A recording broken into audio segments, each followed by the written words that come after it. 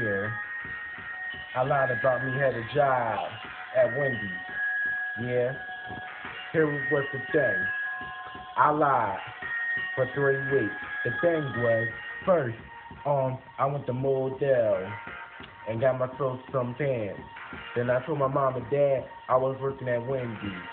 And then the next thing was, I wasn't working at Wendy's for 3 weeks.